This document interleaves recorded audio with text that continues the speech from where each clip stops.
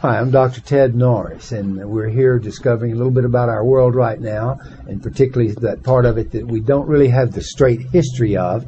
And I'm here with Phil McConnell. Explain who you are, Phil. I'm a Air Force brat. I am a retired lieutenant colonel from the North Dakota Air National Guard. I graduated from the Naval Academy. I flew for the Marine Corps. I flew for Northwest Airlines for 29 years.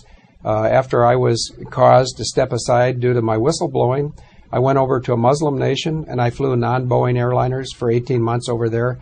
And I am in Austin to speak about something totally unrelated to aircraft. However, I understand that today's interest is in the illegal modifications to airliners within the United States of America that are loosely grouped as an entity called the Strangler Suite. Strangler Suite. Well, explain a little bit about those modifications and how that interacts and interfaces with 9/11.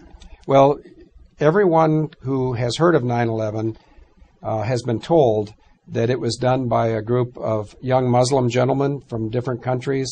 And even though they were participants, the aircraft, in fact, the airlines and the airliners and those companies and flight numbers are American and United. And with American, it's 11 and 77. With United, it's 175 and 93.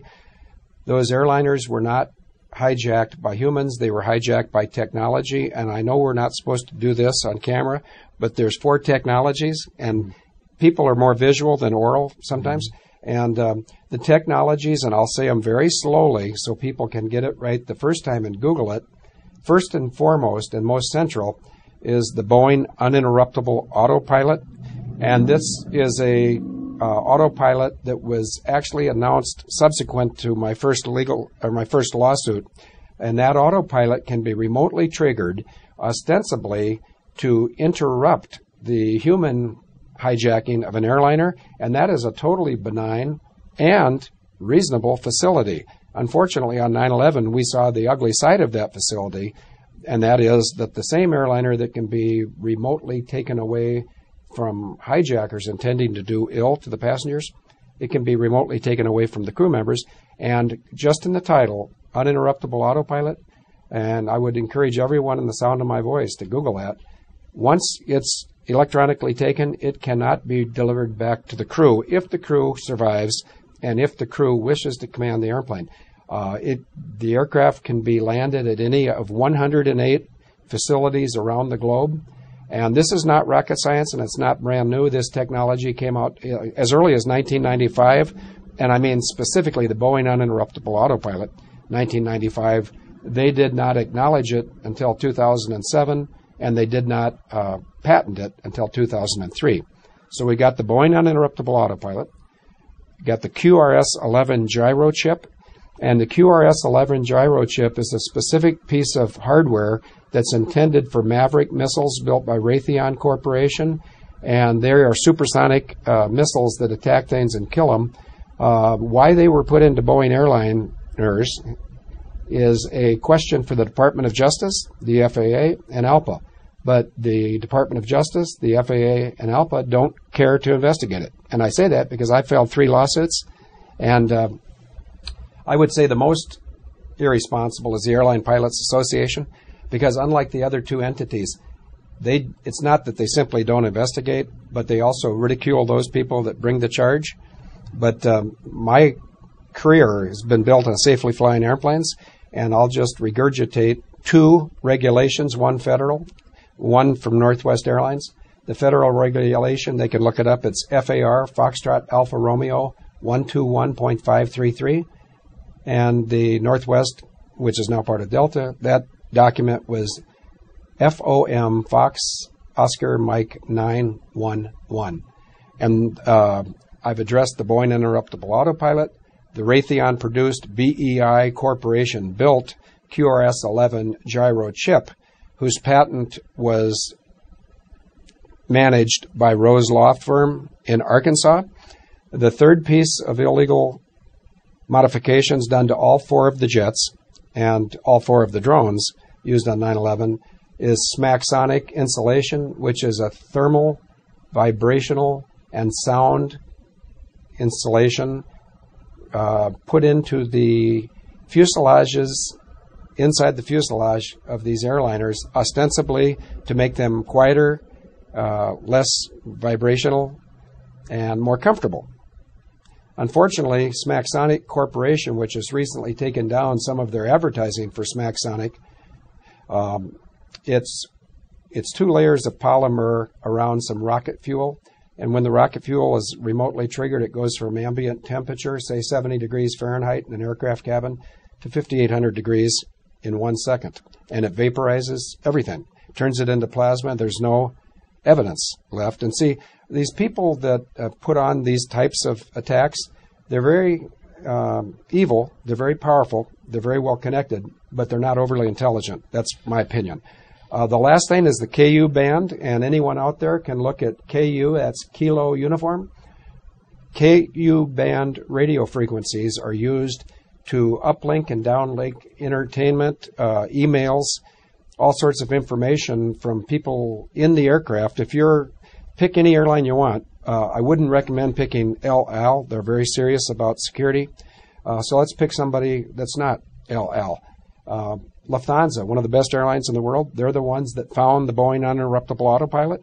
If a Lufthansa airplane has a KU antenna on it, yes, you can use Hotmail, and yes, you can use your internet, but unfortunately, yes, they can send signals to the aircraft that if you're a private citizen trying to go on vacation or business across the Atlantic, you don't want KU band facilities. So there we have it, Boeing uninterruptible autopilot, QRS-11 gyro chip, Smacksonic insulation, and KU band. And if anybody wants to wrap it up and find it in one location, they can Google Civil Case 1:08-1600 parentheses Romeo Mike Charlie. I didn't quite understand the band, the KU band. It's a frequency, radio frequency band. And that's a band which is controlled from ground stations around the world through satellites to aircraft. And that's how they send. Well, if next week you flew to London and you wanted to email someone in this room about this document we're producing, you could get online on the aircraft and the signal would go from the aircraft KU band antenna. And if anybody wants to see a KU band antenna, we've got them all over our writing at both Captain Sherlock and Able Danger. And most airliners have them. And many people get overwhelmed trying to find specific items. An easier way to find out is when you're boarding the airplane, if it says WIFI on the side of the aircraft on the fuselage, that means wireless. And that's also used for nefarious reasons. Is yes, that right? It was used. That.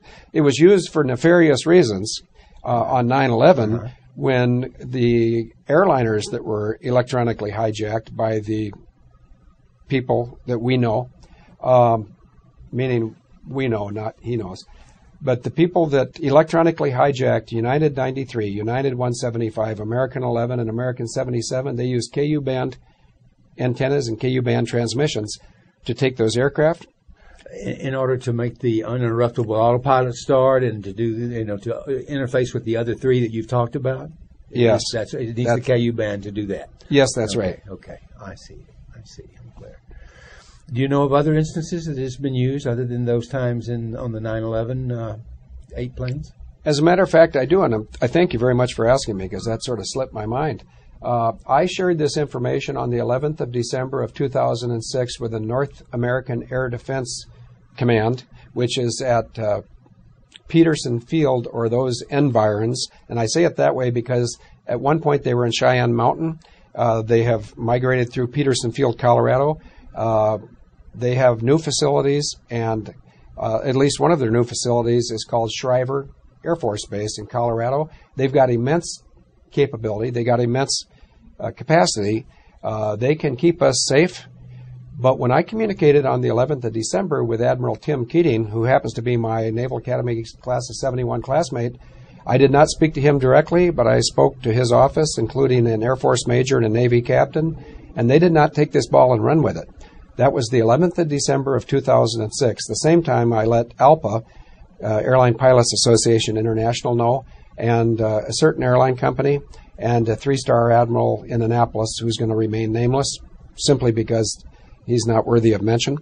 But when I mentioned this on the 11th of December, it may well have derailed something planned for shortly thereafter, but on the 1st of January of 07, which is exactly 20 or 21 days later, Adam Air, and that's spelled ADAMAIR, Adam Air Flight 574 was vaporized near Indonesia, over the water. It was off course. It was over the deepest portion of the water. Everybody aboard was killed, and it was done consistent with my expressed warnings to the FBI.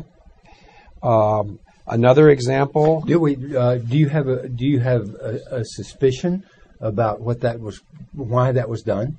I do, but I need some water for my voice, so could we pick that up in the next? Okay, we'll pick it up on the next episode. Thank you, Field McConnell. Tune right back. Thank you, Doctor. If you liked this video, we have hundreds of more alternative videos ranging from sexual health to psychology to mind control. So if you liked it, go ahead and click on me to enter the Psyche Truth channel.